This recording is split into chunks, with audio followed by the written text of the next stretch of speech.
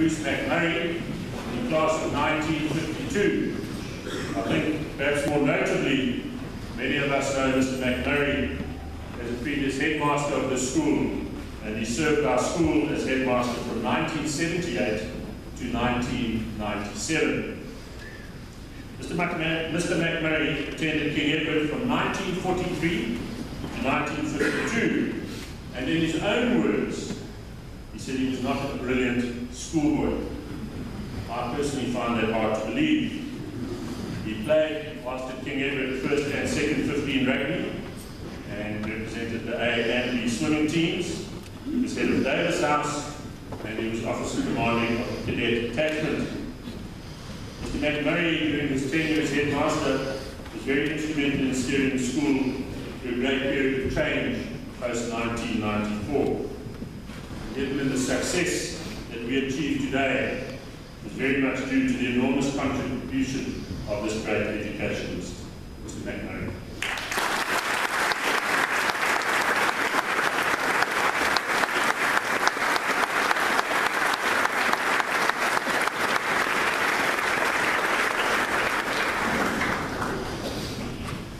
Standing up here, I get goosefish. Seeing all the boys, all the young gentlemen, hearing their results, it's like being back in school. Mr. Lovett, ladies and gentlemen, that includes the gentleman in green. What a year you have had. Reading Theo Garrett's article in the Star last Saturday, you really excel. And listening to the results, you keep on excelling. But you have to pay tribute to those members of staff who made your successes possible. We have come to share the assembly today good for two reasons. First of all, to renew friendships forged in the prep. And secondly, because of our love and respect for the school. 60 years ago, we were in the trick, sitting in this hall. I wonder if some of you will be back in 60 years' time. Possibly yes. We look like a bunch of fogies, but amongst us, university professors, anaesthetists, stockbrokers, water polo players, successful businessmen, lawyers, engineers, and so on and go on. We have one thing in common. We all attended King Edward VII School, where we got our grounding, gentlemen. You are the school. Good luck for the exams. Strenuous.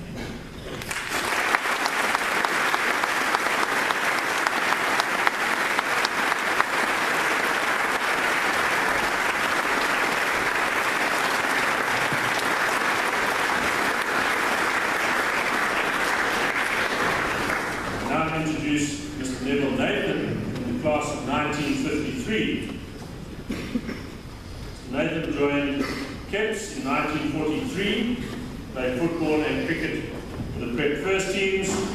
Whilst at King Edward VII, he played 18 rugby and cricket and was in the first teams in his matric year. He was the under 14 and under 15 athletic champion and was joint victor Ladorum in 1953.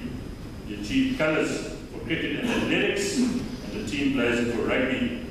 He tells me he played every game for the Reds in 1953. Mr. Nathan.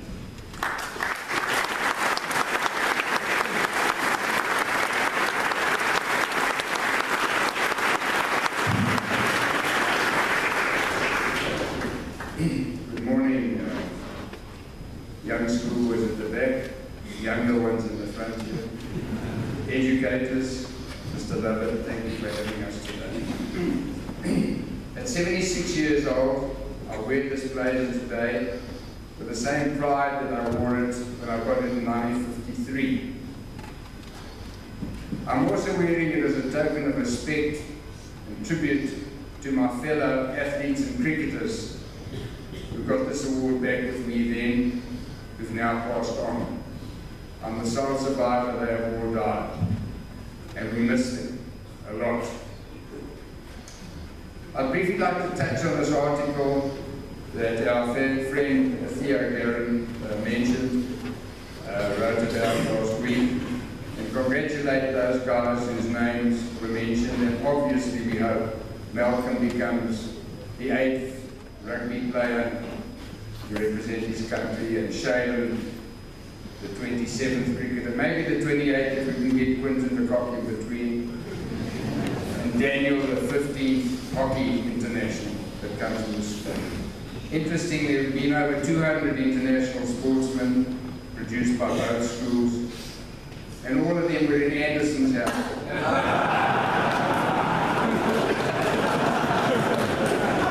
So you guys have worked in Anderson. Tough. Just to touch on the school itself, we are very privileged to be part of the King Edward's family, all of us here, parents, educators, boys themselves. You will realize it later on in life, this is part of an exclusive, international, worldwide, we could call it a brotherhood, and dwell on it, it's a lovely thought. I'd also like to mention the part that prep school plays in the school. You know, when we are 6 years old, horrid, smelly, unsocialized brats, the prep take us in and mold us, categorize us over the next 6 years, and then hand us over to this brilliant school. Because this is more than a school. It's an assembly line of achievers. And I just want to mention here the reason why we succeed. We think we're such big deals, but there are a lot of people in the back room that help us. And I'm going to mention them briefly, and I'm going to ask you guys if you wouldn't mind paying a very small tribute to them. People like Darren van Eden. If this was in England, she would be 90. She puts so much work into the school, and it's quiet and behind, and it's brilliant. But please, it's not only that. The people that help us attain our achievements, prep school, high school, past, present, and future, governing bodies, parents' associations, generous donors of time and money, passionate supporters, admin staff, maintenance staff, coaching staff, and these dearly respected, honoured educators, the 21 headmasters that have been at the helm of these two schools over the last 110 years, and Mr. Lovett being the 22nd, and we wish him well, and we know he's going to carry the ball. The ball's been passed, the baton's been passed on to him. I'm going to ask you folks at the back there, and you in the front, if you will represent the many hundreds of old boys that have passed through the school, the prep and the high school, past, present, and future. Let's raise the roof. It's a small tribute. Let's give those folks over the last 100 years and into the future. Join me, please. Let's give them 3 hearty cheers. Hip, hip! Hooray! Hip, hip! Hooray! Hip, hip! Hooray! Thank you.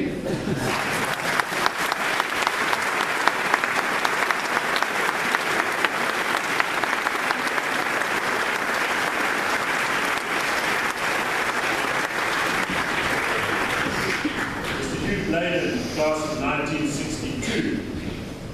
Mr. Bladen, as many of you will know him, the voice of rugby, entered Keps in 1952, played first team cricket in 1955 and 1956. He played first team football and was the winner of the Victor Ladorum in 1956. Whilst at King Edward, Mr. Bladen played 3 years of first 11 cricket, 2 years at the Reds, received athletics colours, and was the 1962 Victor Ladorum. In his matricular, he was appointed head boy. After school, he had a distinguished rugby playing career, playing for Transvaal and was selected for the Junior Springboks. Mr. Bladen has over the years accomplished a great deal in the rugby world, both as an administrator and a commentator. Mr. Bladen.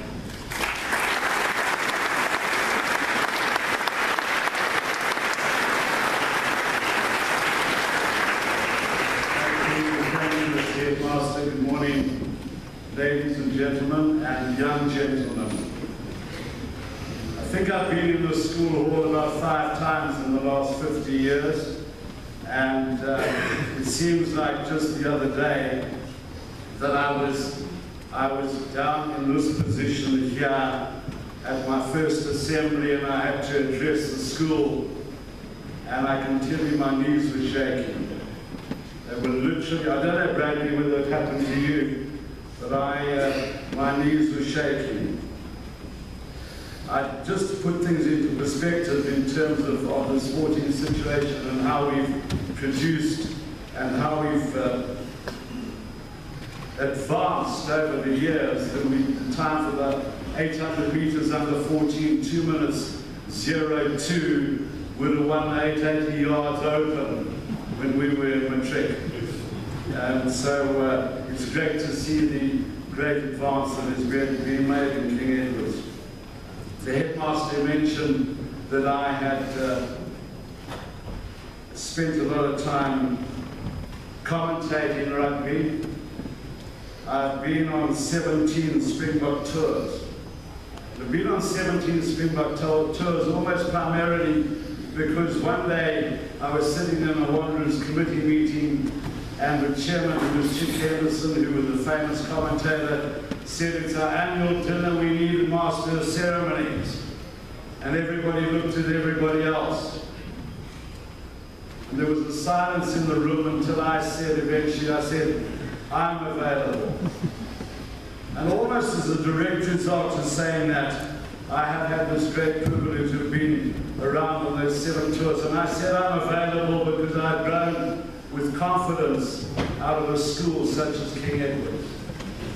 And I talk at a lot of schoolboys and fathers' rugby dinners, and I always say to people, guys, hang in there. Don't give up. Don't give up, because society needs its heroes. And this school provides the background for you guys to become heroes. I always say, what would happen if Graham Smith, or Brian Havana, or Joe Fanike, or Von Wiedemann Tukevu, or Scotto Ntubeni had given up? Scotto Ntubeni, 8 weeks ago, was the 5th choice for Western Province. 2 Saturdays ago, he was one of the stars in the Currie Cup final, because Scotto Ntubeni didn't give up. I plead to you guys. Society needs its heroes. Our school provides them. Thank you.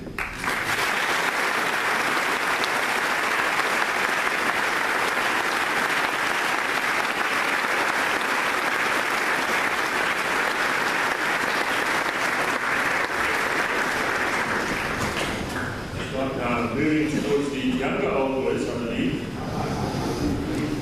Bobby Hartslief, class of 1972. Mr. Hartslief played first team hockey and rowed the first 8. He was a provincial cross-country runner. He performed in school productions and was head of Buxton House. Mr. Hartslief also mentions he achieved a university pass in matric. I don't know whether that was significant in 1972, but as it was, Mr. Hartslief.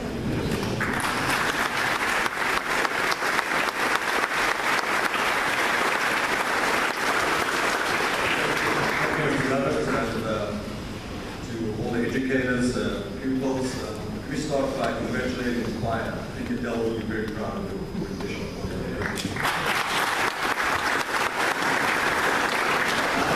going to start this little address with a surprise that many of you don't know.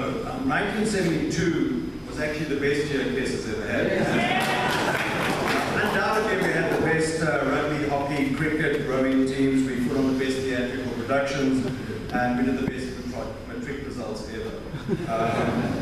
Well, that's what we like to think anyway, we're all sitting here. And But I have no doubt in with the 2012 head boy standing here in 40 years' time, he's going to say to you all that 2012 was the best year ever.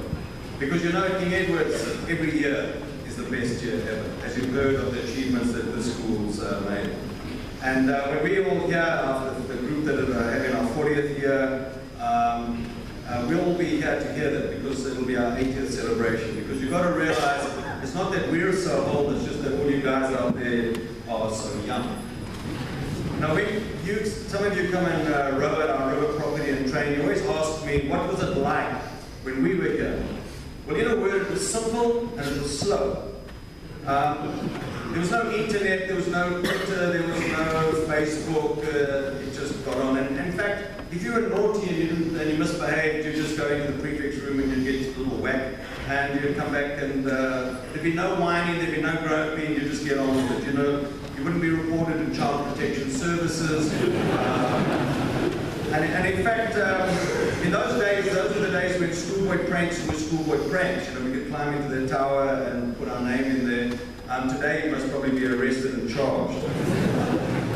I find it amazing that today I can stand here, I can take out my iPhone, I can take a picture, I can press send, and within seconds it's on my Facebook and it's around the world, and the whole world, thousands of people around the world will know that I'm here. I mean, to me, that's like a phenomenal advancement. And so, you know, we live in this amazing era. I mean, we really do live in a great era. And I'm telling you all you pupils that you're attending one of the great schools in South Africa, if not one of the great schools in the world. You're achieving an education that you have no idea what you're getting. You're learning so much more than about osmosis and about quadratic equations. And as a result of that education, our 1972 group, just to mention, Mr. McMurray has mentioned it, this group of old boys here has contributed to South African society in ways that you'll never understand. Just from our little class, we had world-class artists like William Kentridge, legal minds like Gilbert Marcus, sports stars like Raymond Jennings. I can go on and on and on. And if you ever watch Al Jazeera TV, you'll see Mike Hanna as the anchor there. He was in our class. We spread around the world, and we achieved great things as King Edward's old boys. These guys are my friends today. They've been my friends for 40 years. And what you don't realize as youngsters going forward, that the friends that you're making here are going to be your friends for life.